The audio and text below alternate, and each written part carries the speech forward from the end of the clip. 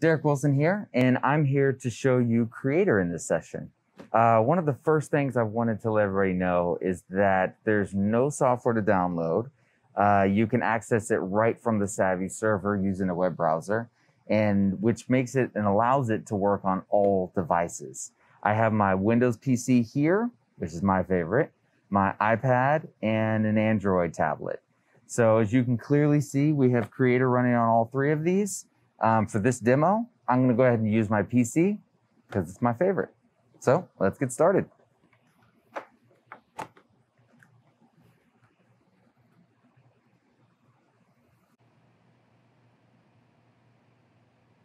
All right, so I'm going to start off with giving you an overview of Creator that's currently running the booth. And then I'm going to switch over to our SAVI.02 server that is completely blank, and I'm going to show you some of the cool features that will make your life a whole lot easier when building a project. So jump into the quick overview. We've done things a little bit different here. We've actually divided up our sources and equipment. So our sources are like our DirecTV receivers, our Apple TVs, our screen sharing devices, and our equipment is the back-end stuff. So the HDMI matrix switch, the canvas encoders, things like that. And then connections is connections. It's where you connect your inputs to outputs and to where you build everything and make them all work together.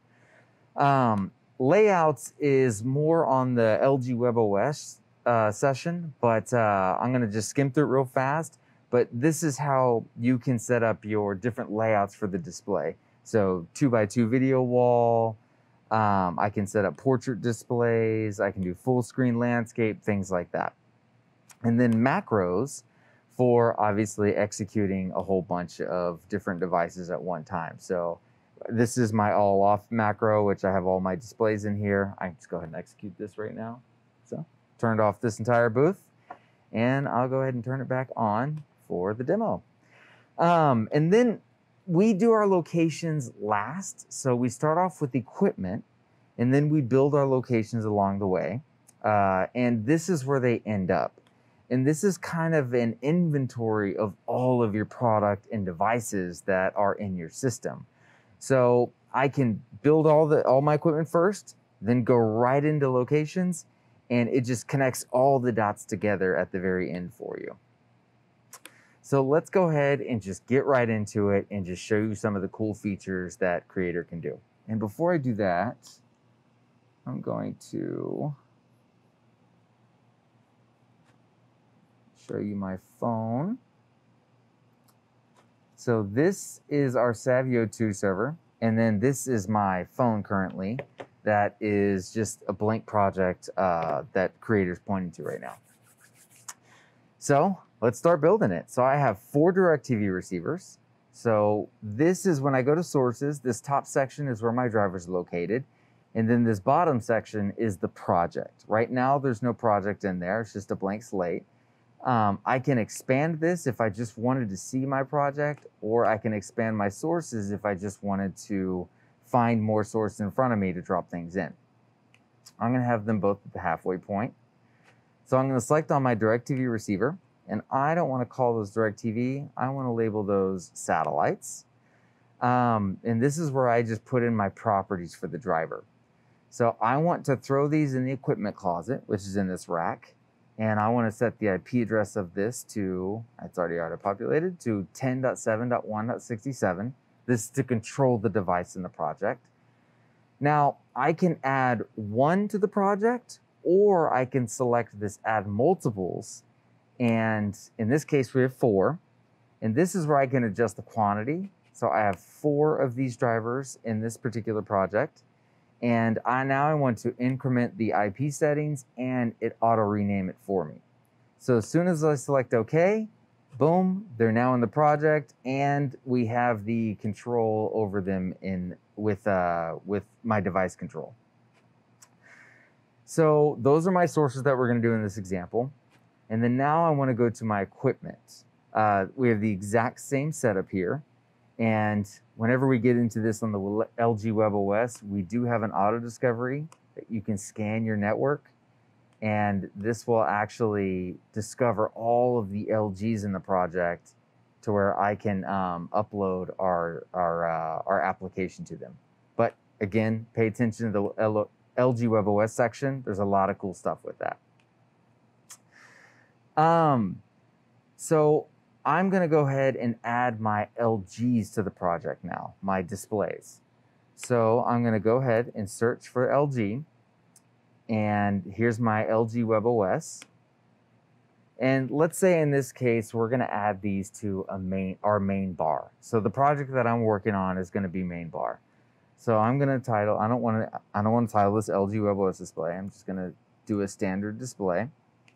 And now this is where I can change my location. So I want to put these in the main bar. So now I'm adding my location tag.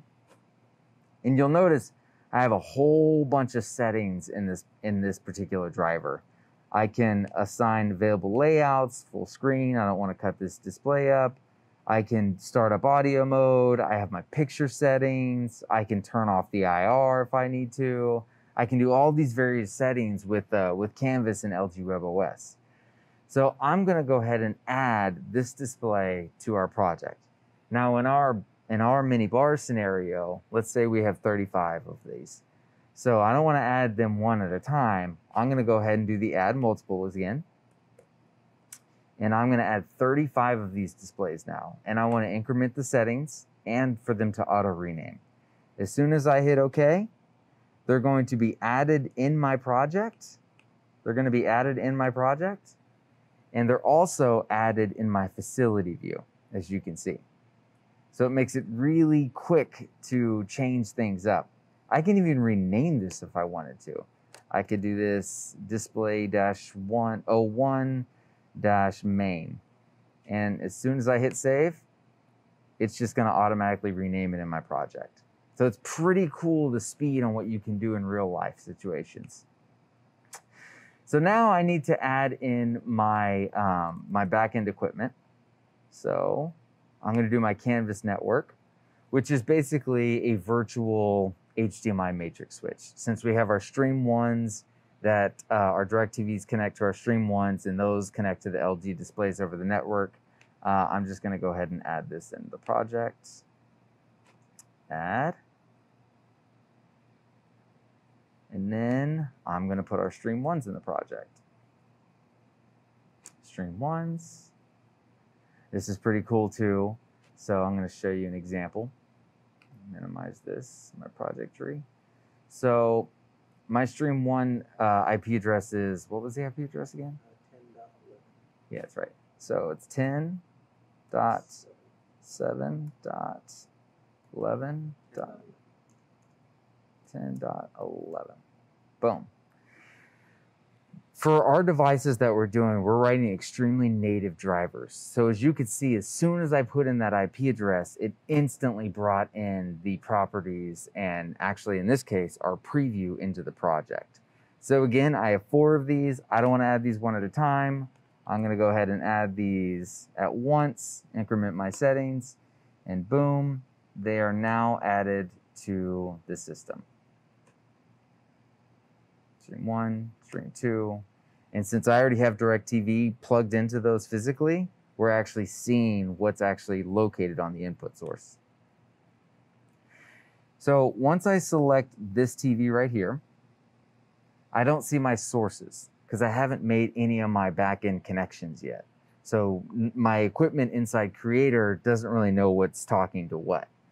So as soon as I go to connections, I can select Canvas Network. And now this is where I can make my input selections. So input 1 is satellite 1. Input 2 is satellite 2. Now I could keep scrolling down this if I want to, but you'll notice another thing, there are search fields everywhere. So I can come here and I can just hit number 3 and there's my satellite. Or I can hit 4 and it starts filtering out all of my devices for me to just quickly do it right there. So made that connection. Here's another kind of quick, cool feature. I have to connect all 35 displays to my Canvas network now. So I could do this a few ways. I could go to my Canvas network output and I could select all of my displays one at a time, or I could go to the main bar room, select the LG displays as a group. All of them will group together. And now I just have to do one output connection. As soon as I make that output connection, it instantly adds my sources now to the project. So I didn't have to do them one at a time. We have multi-select features, we have search features. This way you can just get in and out and create your project easily and super fast. It helps out a lot, especially when you're doing these very large projects. Even if they're 35 displays to 100 displays to 1,000 displays, you just have to do quick multi-select functions and make all your connections in a snap. And as you guys can see here, I have my preview now implemented in the project. I can control my satellite receiver.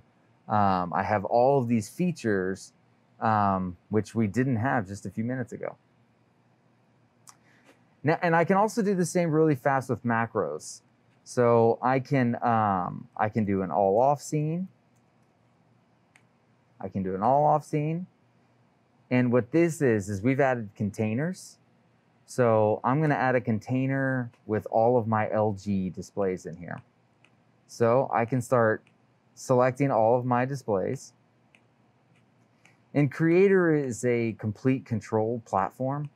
So it can control many, many types of equipment, various equipments and displays. We just have drivers. In this case, we're using LGs.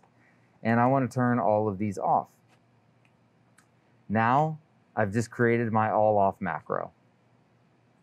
And layouts we're going to get to in the LG webOS session, but it's pretty cool what you can do here. You can set all different various layouts on your displays and a lot of cool features with video walls and things like that.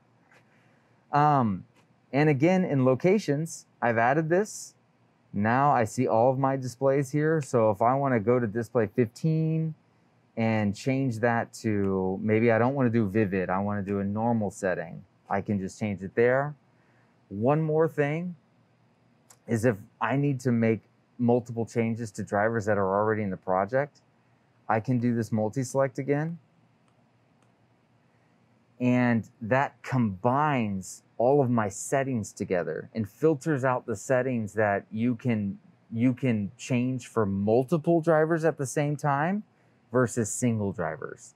So in this case, I've selected these displays and it filtered out everything that's individual, like maybe an IP address, and it just put together the settings that I can change globally.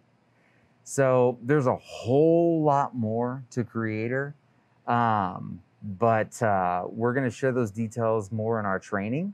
So sign up as fast as you can, so that way you can join our virtual training and we can show you all the bells and whistles of what this system can offer. Thank you very much. Okay, thanks guys, and Byron here again just to say thank you very much for joining the SAVI Creator session. We are really passionate about the simplification that we bring to the dealer integrator experience with SAVI Creator. Hope you feel the same too. Also, a couple of other notes. You may have seen that we have feedback at hellosavi.com. You can send in your messages there. We would absolutely love to hear from you. And if you want to start the process of becoming a dealer, feel free to go to hellosavi.com and check that out there. Also on the website at /training to sign up for SAVI 3 dealer training. If you are already an existing dealer with us, we would love to have you go there and check out the dates that start at the end of September and then they run through the end of this calendar year, so you can sign up for those there. And if there are other sessions that you see that you want to jump in on, you can feel free to do that at any time. And here's the way that you would find those. If you just want to go to the website /connect, hellosavi.com /connect, you'll find them all there, the lineup for the day. And by the way, those times are all central. And one last thing, just to give you a quick look at what the next session will be. It is all about the SAVI end user experience, which really is what has become much the case to be synonymous with SAVI. Our facility view, our room view, our video wall view, and then other aspects of the UI experience that SAVI brings to the table. So that is at 1 p.m. Central Time, and it also includes some special guests as well, so you won't want to miss those. We have Scott Schultz from Top Golf, and we also have Tim from AV Nation. And thanks to those guys in advance. So thank you all again for your time and attention, and we will see you back shortly at the top of the next hour. Bye-bye.